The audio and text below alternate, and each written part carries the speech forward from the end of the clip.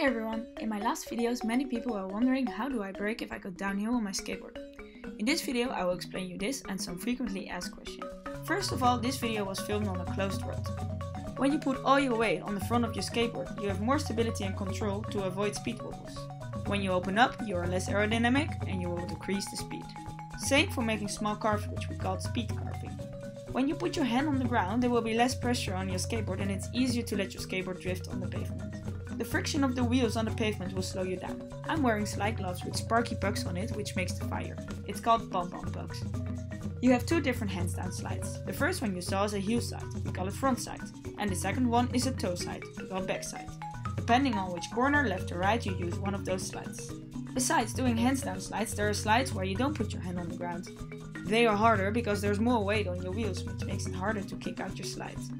First one is a squat slide, where you sit down in kind of a squat position, and without your hands you try to kick out your back wheel. It requires a lot of balance and control. Second one is a heel side stand-up, same says it all, you're standing up and try to balance. It's more scary because when you fall you crash from a higher point and it will be more impact. If you don't lean enough to the back, your wheels will start to look for grip again and you will be launched straight to the front. We call that a high side, it's scary as fuck. Another frequently asked question was why I'm not wearing much protection.